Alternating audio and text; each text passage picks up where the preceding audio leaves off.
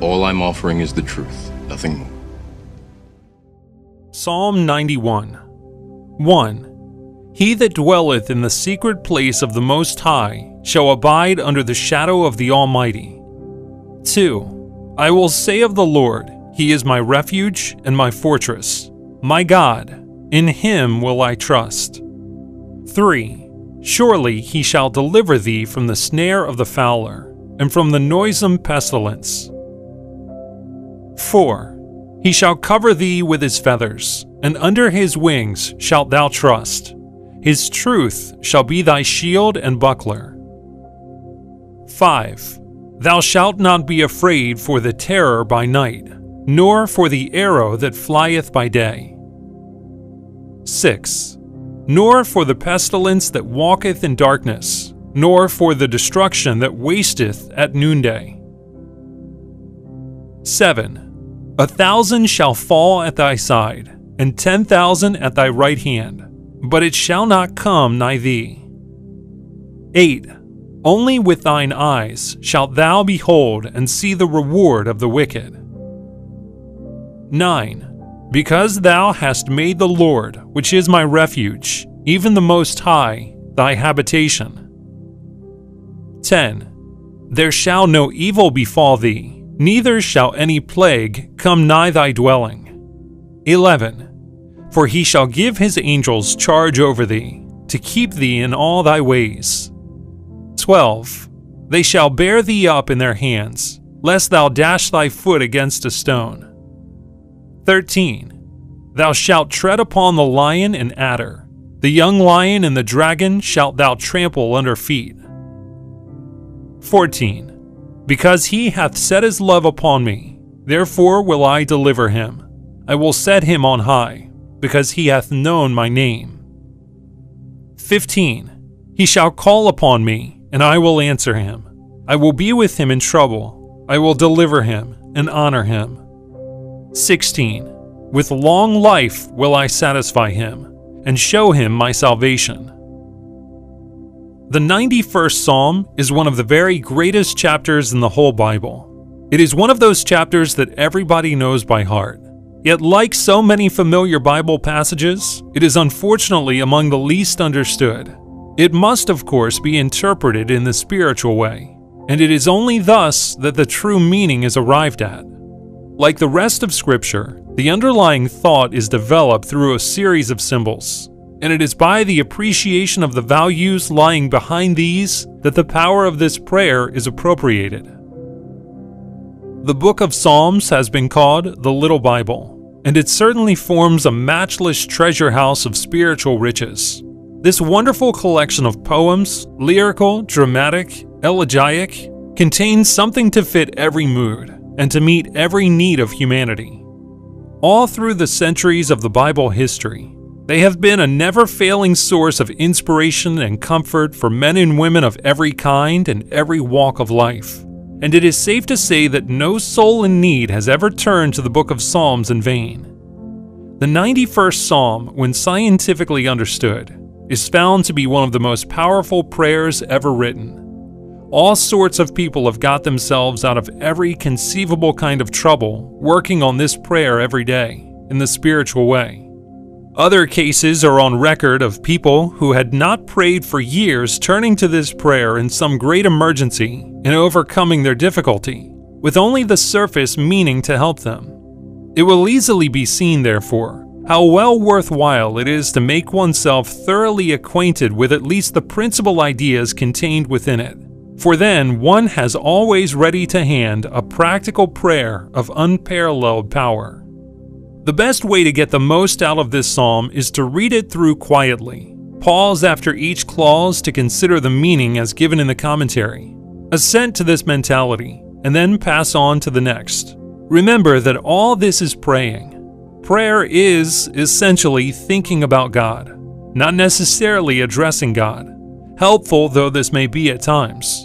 And while you are working on this psalm, analyzing the text, and considering the meaning in your own mind, you are praying, and in a very efficient way too. If you are in a specific difficulty, and particularly if you are rather fearful, you will find, after working through the prayer once or twice or perhaps 3 times, that most of your fear will have gone, and that you are now looking at things from a different point of view. And this is the change in mentality that brings about results. Let us then consider the prayer in detail, taking it verse by verse. He that dwelleth in the secret place of the Most High shall abide under the shadow of the Almighty. The secret place of the Most High is your own consciousness, and this fact is the most important practical discovery in the whole science of religion. The error that is usually made is to suppose the secret place of the Most High to be somewhere outside of yourself, across the sea, or up in the sky probably. This error is usually fatal to our hopes, because our prospects of success in prayer depend upon our succeeding in getting some degree of contact with God. And since He is only to be contacted within, and never without, as long as we are looking without, we must naturally fail in our objective. This truth is emphasized again and again through the Bible. Indeed, it is the foundation stone of His whole teaching. Seek first the kingdom of God. And when asked where that kingdom could be found, the kingdom of God is within you. And again, the author said that when we pray, we are to enter into the closet and shut the door, meaning to retire in thought within our own consciousness and to withdraw our attention from outer things. In fact, this doctrine of the secret place and the wonders that can happen therein is taught right throughout the Bible. To abide under the shadow of the Almighty means to live under the protection of God Himself. Under the shadow is a dramatic Oriental expression for safety. Eastern people, and especially those with a desert background, look upon the sun as a danger, even an enemy, from which they need to be safeguarded. In the West, as a rule, we look upon it as our greatest friend, and we can hardly get enough sun to satisfy us. But in the East, it is otherwise. There, shade is sanctuary, or safety, the shadow of a great rock in a weary land. The exhausted traveler, on attaining his goal, sinks down in the shade for his long-sought rest, feeling that now at last he is safe. Let us note that here God is called the Almighty, this title being selected from among the many other titles that the Bible has for God, in order to impress us at this point with the fact that He really is Almighty, and that He can therefore overcome our present difficulty for us, no matter how big it may seem at the moment. With God, all things are possible. Consider, however, that the promise is made to him that dwelleth. If we only run into the secret place now and again when we are in trouble, we can scarcely be said to dwell there. God will always come to our rescue whenever we pray. But if we seldom think of Him at other times, we may experience considerable difficulty in making our contact in an emergency. We may even be so perturbed as to forget altogether to pray. By means of regular daily prayer and meditation, we dwell in the secret place, and then we may expect to abide under the shadow, and to enjoy the protection of the power that is indeed all-powerful. At this point, we notice a change in the form of the psalm from the third person to the first. This is a literary stroke of rare skill. Observe that the poem opens by definitely announcing the irresistible power of prayer. It states a general cosmic law in a form of scientific detachment, in order to bring home to you with unmistakable clearness the fact that this law applies to you, as much as to anything or anyone in the universe, and that by no possibility could you be an exception. It now changes over to the first person and makes you say I in the language of metaphysics. It compels you to voice the I am. I will say of the Lord, He is my refuge and my fortress, my God. In Him will I trust. The Lord means God. In particular, your own knowledge of truth, as that knowledge is in itself the presence of God in the one who knows it. How can knowledge be a presence? Secular knowledge, which is intellectual, cannot. But the true knowledge of God is not an intellectual theory. It is an actual experience, not a thing of the head, but of the heart. And this is indeed a presence. It is indeed one's own higher or real self. It is pure spirit. It is at one with God. As a general rule, people contact this real self only vaguely and occasionally at first, often calling the experience intuition. Then, if they pray regularly in the scientific way, and especially if they frequently pray for inspiration, the flickering gleams of intuition gradually magnify and strengthen into a clear and definite sense of the presence of God, when He really becomes their Lord. The student should understand, however, that it is by no means necessary to get this clear sense of the divine presence in order to have the help of God. The very fact that you are praying at all means that the action of God is taking place in your consciousness, and the action of God must have results. In Him will I trust. However worried or depressed you may be, however full of doubts and misgivings, still, the very fact that you are praying means that you have at least enough faith for that. The faith to go on praying in the midst of doubts about results is the tiny grain of mustard seed that the writer says is sufficient for practical purposes. In Him will I trust is an expression of your determination to trust in God in spite of appearances.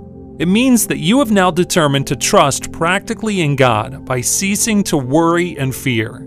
This is the legitimate and spiritual use of the will. Your will is a divine faculty and has its own place in the spiritual life. Of course, the will can be misused. We must not try to bring events to pass by the direct exertion of willpower, even to produce a bodily healing.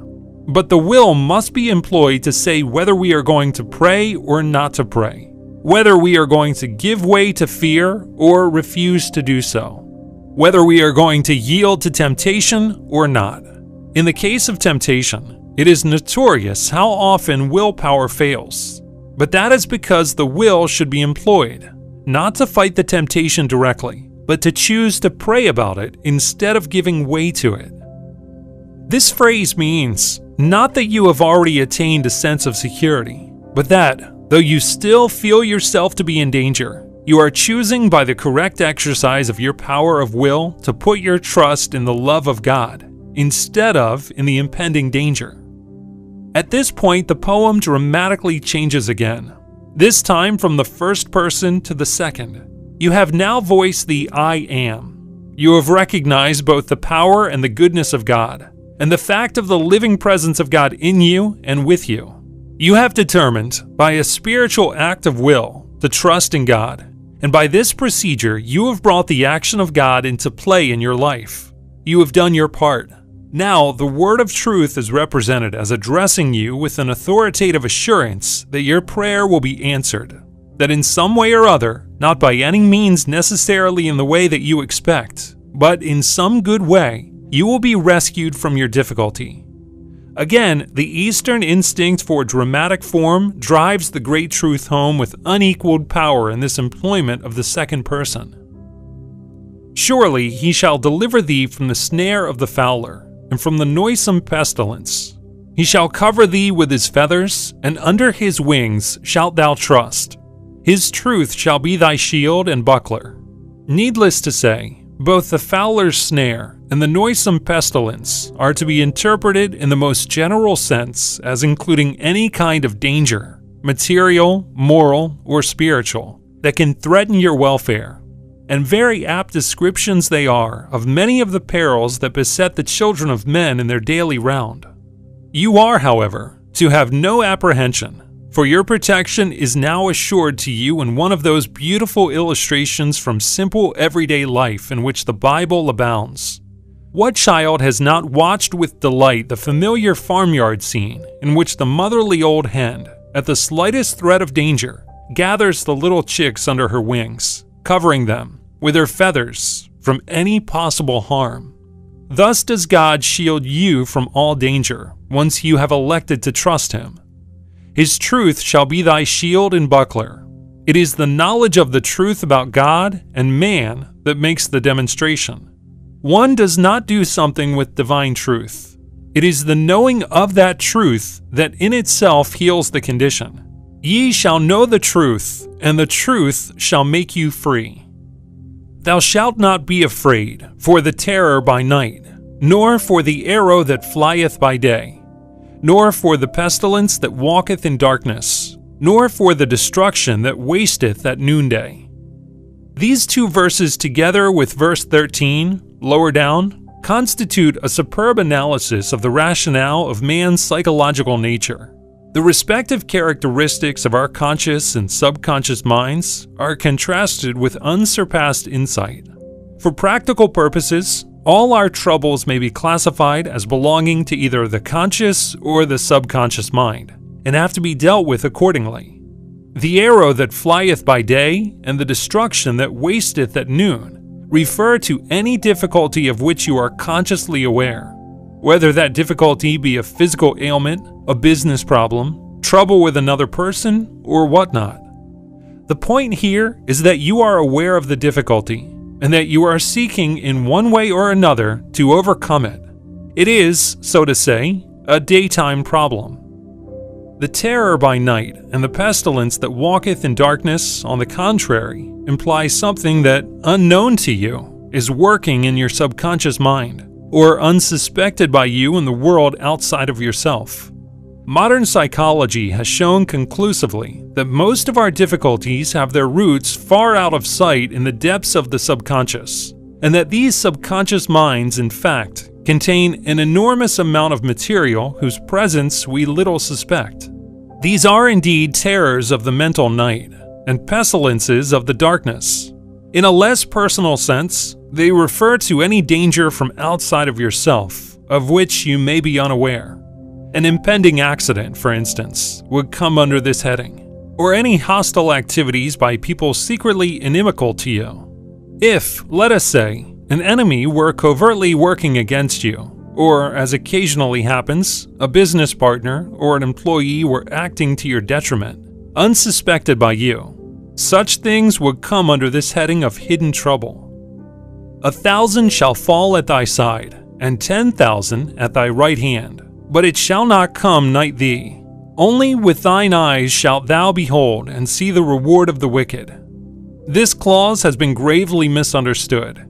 It has been taken to indicate some kind of favoritism on the part of God, whereas, of course, such a thing is utterly impossible. No respecter of persons. It really means, quite simply, that prayer does change things. That those who pray are saved from trouble that would otherwise overtake them, and that does in fact overtake those who do not pray. The word wicked originally meant bewitched, and the wicked need not necessarily be conscious wrongdoers, but are much more frequently just those who do not rely upon God, or trouble to say their prayers, because they are bewitched or deceived by materialism or atheism, or by simple doubt in the efficacy of prayer. Because they do not pray, they cannot expect to escape from trouble, and do not succeed in doing so. Because thou hast made the Lord, which is my refuge, even the Most High, thy habitation, there shall no evil befall thee, neither shall any plague come nigh thy dwelling. This is one of the most definite and concrete promises given in the whole Bible. In all the many declarations of the nearness and certainty of God's help, which abound in the Scriptures, not one is more precise or more definite than this. It says that once you have made this divine power your refuge, by living regularly in the spiritual consciousness, making it your habitation, no trouble can touch you. Could the thing possibly be more pointedly and convincingly stated? The Bible has an idiom that is all its own, and in this idiom the word promise is the name given to the statement of some metaphysical law.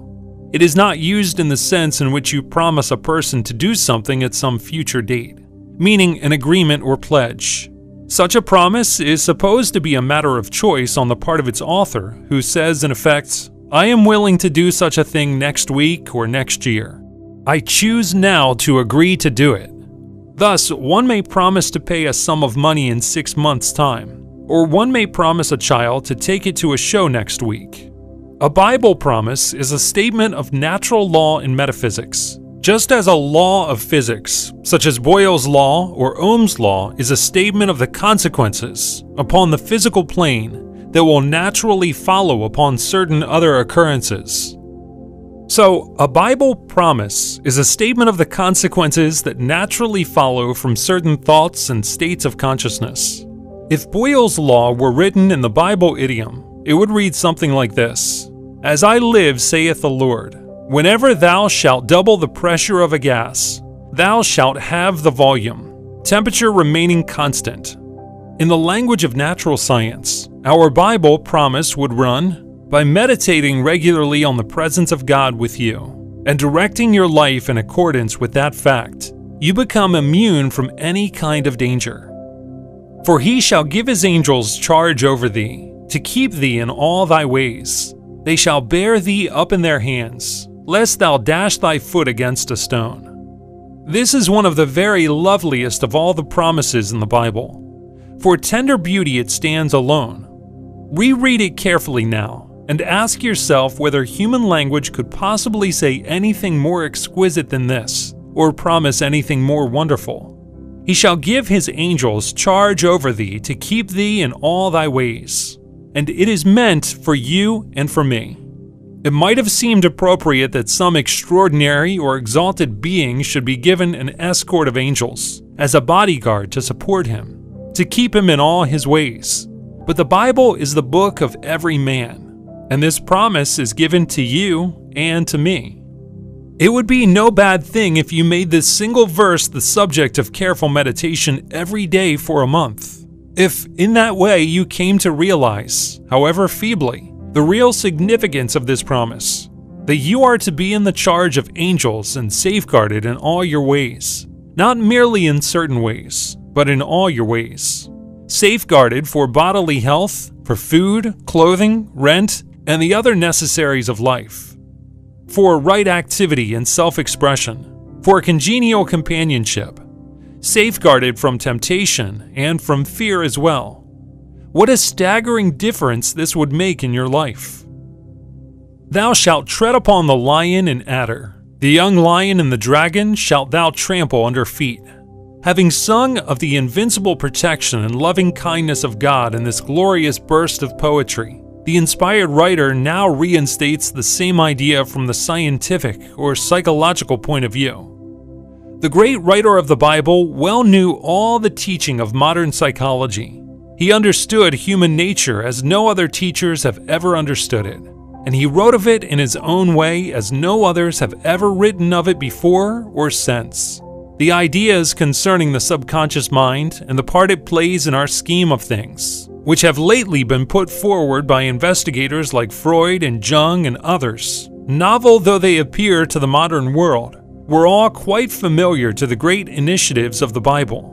That is to say, the portions of these teachings which are correct, for of course they are on many points at variance with fact.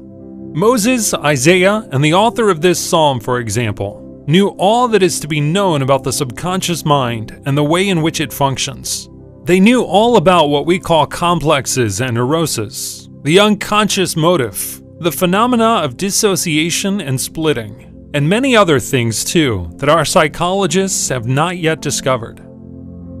Here, the psalmist draws a farther contrast between the subconscious danger and the consciously realized difficulty, as a development of verses 5 and 6. "Now it is to the adder and the dragon put against the lion." The lion stands for a difficulty about which we are informed, one of which we are so afraid that it seems a very lion in our path. The lion has his faults. He is indeed extraordinarily undesirable as a companion. Ferocious, pitiless, quick as lightning, strong as steel. But credit he must be given for one major virtue. He is no sneak. He rushes at you in the open. You know what you have to meet and can take your measures. How different, on the other hand, is the attack of the adder, or snake, for it is hidden. It creeps upon you in the dark, and ordinarily you have no sense of danger until the blow falls. You cannot fight this enemy squarely, because you cannot see it. Here, of course, we again recognize subconscious trouble, and in the repeated and parallel phrase so characteristic of Hebrew poetry, the lion becomes a young or particularly vigorous lion, and the adder becomes a dragon. And this is the Bible term for what in modern psychology is called a complex. A complex is a group of ideas heavily charged with emotion and hidden away in the subconscious mind. These emotions usually have their roots in one of the great primary instincts of human nature, and this fact endows them with what is often a terribly destructive power. And here you are promised that your complexes shall be dissolved by the truth, the realization of God.